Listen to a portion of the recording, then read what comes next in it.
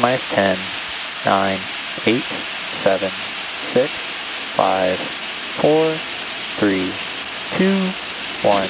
Ignition. Engines full power. And liftoff. Go Falcon. Go Starlink.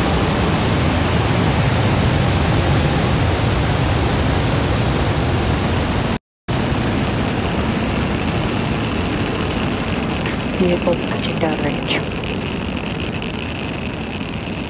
Stage 1 propulsion is nominal.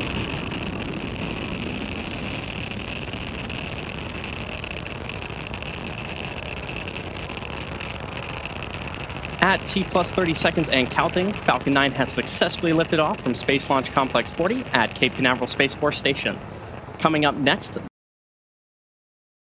the vehicle will be passing through max Q, which is the point in the mission profile where the vehicle experiences the greatest amount of aerodynamic pressure. Power and telemetry nominal. Good call out there. As it ascends through the Earth's atmosphere. We should be hearing that call out for max Q in just about 15 seconds from now. Mach 1. And another good call out there. Max Q is, of course, a critical milestone for us here at SpaceX because it is that period of maximum aerodynamic pressure on the rocket during ascent. Max Q. And confirmation that we've made it through. So coming up next, we'll have 3 events happening in quick succession, starting with MECO, followed by Stage SEP, and then Second Engine Start 1, or SES-1 for short. Now, main engine cutoff, or MECO, is where all 9 Merlin 1D engines shut down in preparation for stage separation, which is where the first stage separates from the second stage. Following that, the MVAC engine on the second... MVAC chill has started. Good call out there. Following that, the MVAC engine on the second stage will light, which is called out over the nets as Second Engine Start 1, or SES-1. That first engine burn of MVAC will last several minutes and propel the second stage and the payload to orbit. In addition to these 3 major events, the fairing halves will also separate less than a minute after SES-1. So keep an eye out for all of those on your screen here. We should continue to have great views of our launch today. And of course, we are always listening into mission control for the latest and greatest. Nominal trajectory. And confirmation there that we're on a nominal trajectory. now we should be hearing that call out for main engine cutoff in just about 15 seconds from now.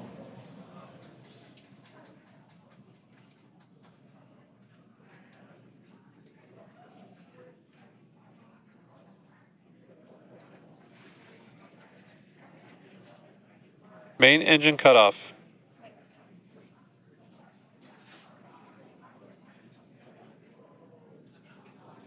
Stage separation confirmed. MVAC ignition. And there you heard those 3 callouts back to back, which again were MECO, stage separation, and SES-1. Now coming up shortly, we should hear a callout for fairing separation. And as mentioned earlier, both payload fairing halves supporting tonight's mission are flight proven, with one half flying for its 22nd time and the other flying for its 14th. Should hear that call out any moment now.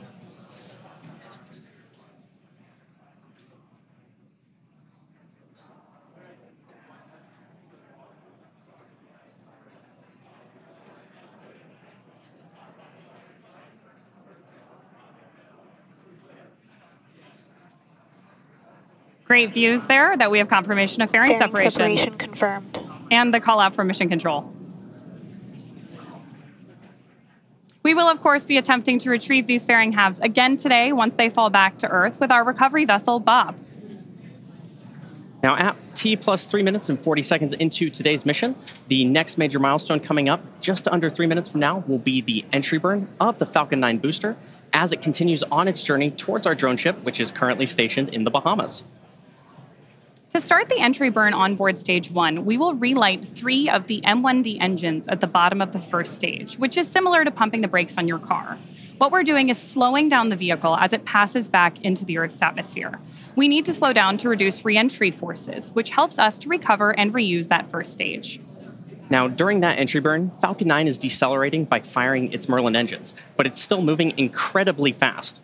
And this causes the vehicle to fly through Merlin's exhaust gases, also known as the rocket's plume, which deposits a layer of soot onto the vehicle's surface or skin.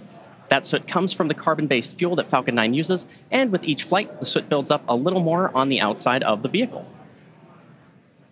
Of course, at this point in the flight, we have two really exciting things going Nominal on. trajectory. And there's a confirmation from mission control that we're on nominal trajectories, which means that everything is going as it should. You hear us use the word nominal a lot here at SpaceX, and that means that things are right on track. If you're interested in following along with the speed and velocity going on with both of our vehicles, you can track the telemetry in the bottom corners of your screen. Again, on the left-hand side of your screen, we're tracking stage 1 on its way to the Bahamas, and on the right-hand side, we have the MVAC burning up in space.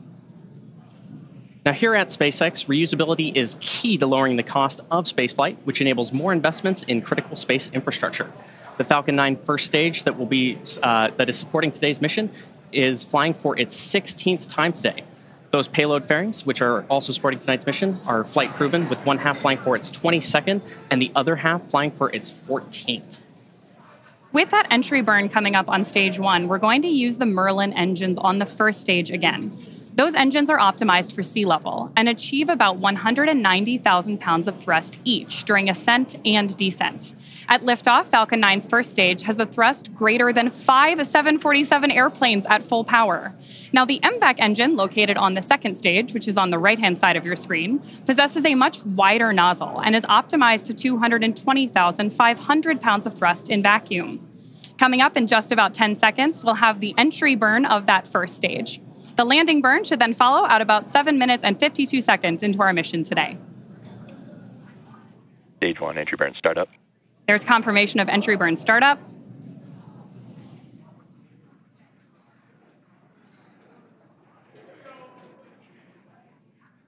Expecting out 10 more seconds on this burn.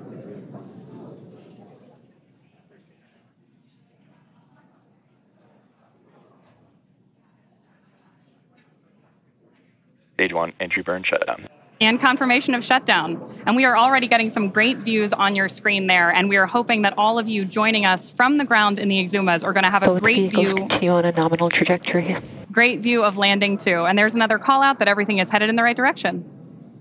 Now, coming up in just about a minute from now, we should hear that Stage call. 1 FTS has saved. Another good call out there. In about a minute from now, we should hear that call out for landing bird startup on the Falcon 9 first stage, which, as a reminder, is on the left-hand side of your screen. We're also getting great views of those titanium grid fins that are helping to steer the booster on its way back to Earth. Now, this landing burn will be the final burn of the booster as it descends back to Earth. And as a reminder, it'll be... Stage 2 FTS has saved. Another good call out there. As a reminder, it'll be doing this for the 16th time today. Stage 1 transonic.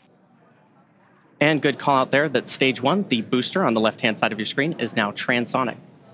Now, coming up in just about 20 seconds, we should see that landing bird startup on the first stage. And just in case you are just joining us today, this is particularly exciting because this is about to be the first international landing of a first stage booster.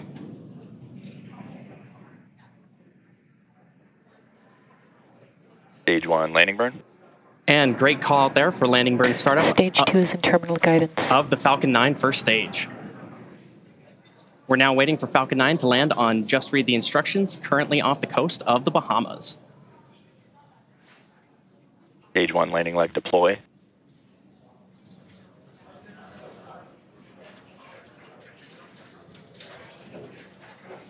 Stage 1 landing confirmed. And there you heard that call out for successful landing of our Falcon 9 rocket, and you can hear the cheering behind me. Welcome to the Bahamas, Falcon 9. Now, as a reminder, this was the 16th launch and landing for this first stage. And meanwhile, that second stage is on track to complete the rest of its mission today to deliver 23 Starlink satellites to low Earth orbit. That will bring to a close our coverage of SpaceX's 21st launch of the year and 234th Starlink mission to date. Today's launch will further increase Starlink's capacity to deliver high-speed, low-latency connectivity across the globe. Streaming, video calls, online gaming, remote working, and more are now possible in even the most remote locations, thanks to the world's most advanced internet system. And